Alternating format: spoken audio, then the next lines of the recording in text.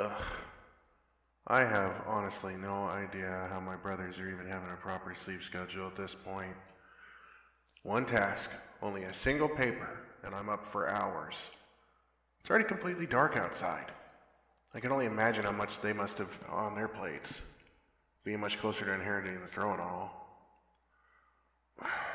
No brain, not now. This is not the time to be thinking about my rather useless position in this household, thank you. Huh? Is that steps? And humming? Is somebody cleaning the banquet hall? At this hour? Let me take a quick look, just a little bit of curiosity. Hold on, is that somebody dancing? Wow. I can barely see her. There's so little I can make out. Only her shadow floating from one spot to the other, twirling and twirling and twirling. Do I know her? I wonder if I do. What could it be that she is doing here? All on her own, humming along to her own melody, ever so peacefully? If only girls like her were in attendance at the official banquets, humming with her every step, just drawing me in. What a stupid thing to think. She might as well be an intruder waiting for a chance to attack. I might as well watch her a little more, for safety reasons, of course. It's still impossible to make out her features, even from inside the room. Her hair color, her face, everything. I wonder, how many times has she danced here before? All by herself, without me noticing? There's not much you can do alone in this huge room. But there she is, not caring about the emptiness around her. I should go. I really should. I bet she didn't intend for anyone to see her here. A pity. I wish I could have just stayed for a moment longer. Oh no. Please, I must apologize for my sudden intrusion. I didn't mean to scare you. I shall be damned. It's still too dark for me to see her face.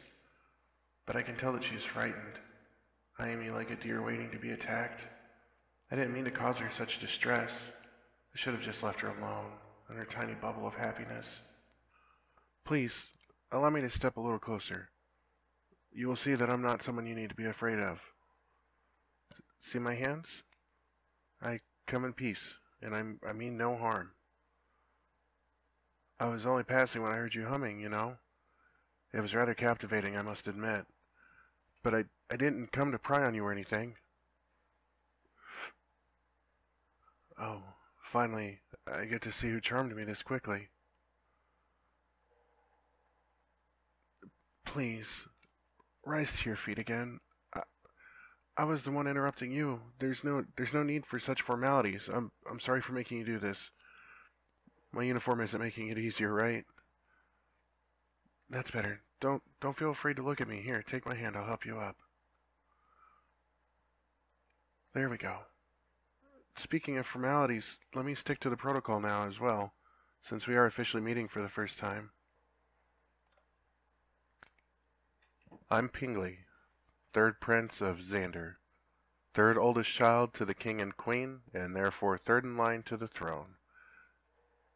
It's a pleasure to be meeting you. May I ask for your name as well? What a unique name. I promise I won't forget it anytime soon. Now, how are you associated with this castle?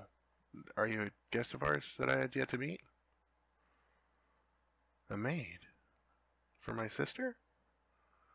Well, that might explain why I haven't seen you around before.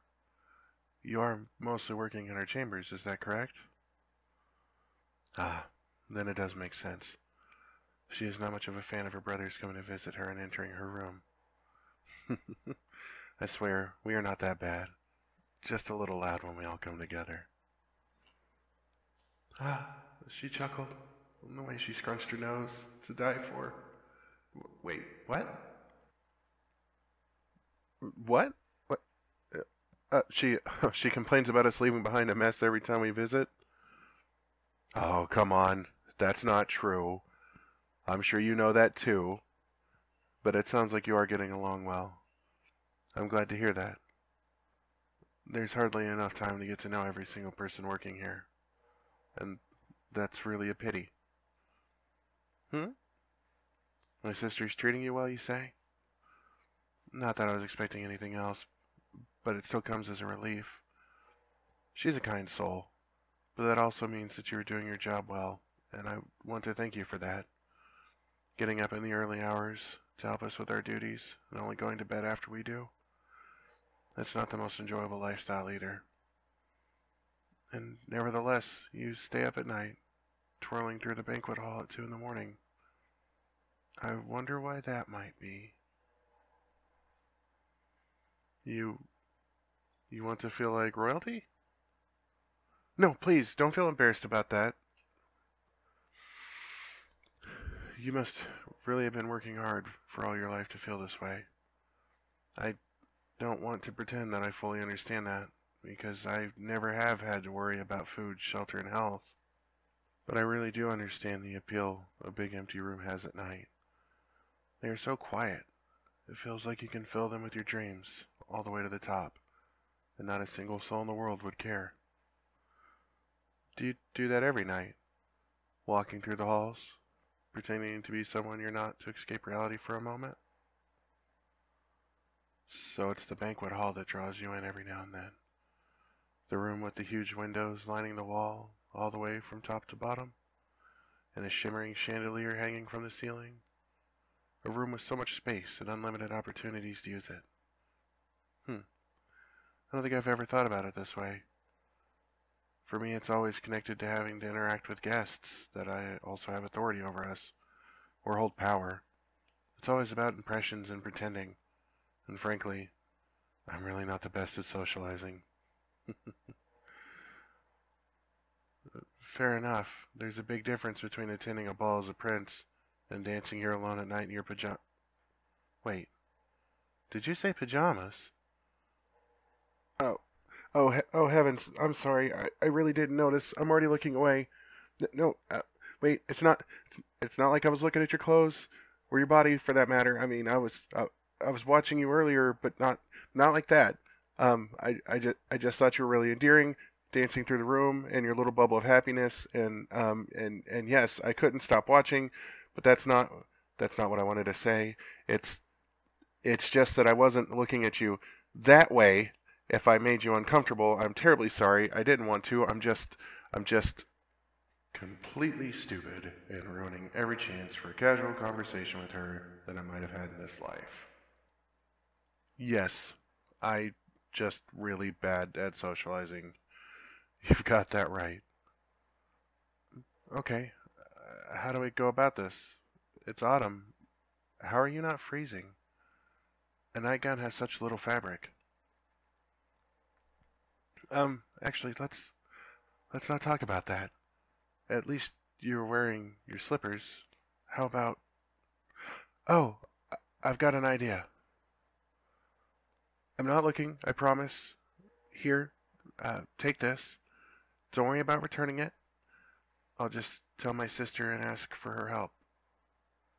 Like I said, she's actually a kind soul.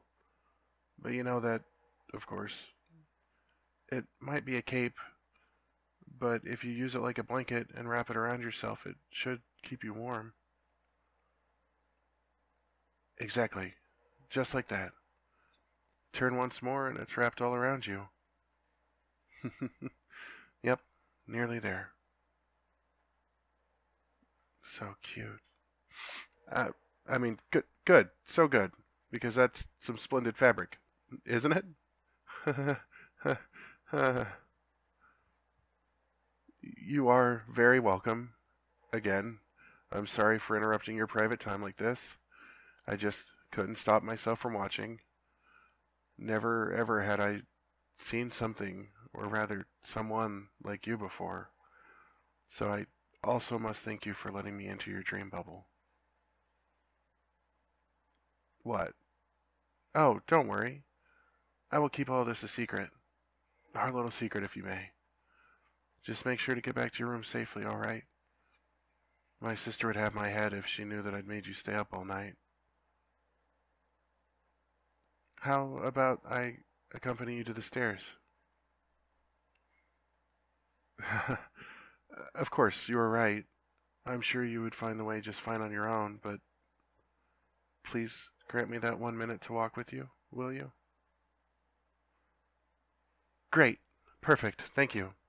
So, my lady, how about you take my hand and we walk off into the night? Just the two of us.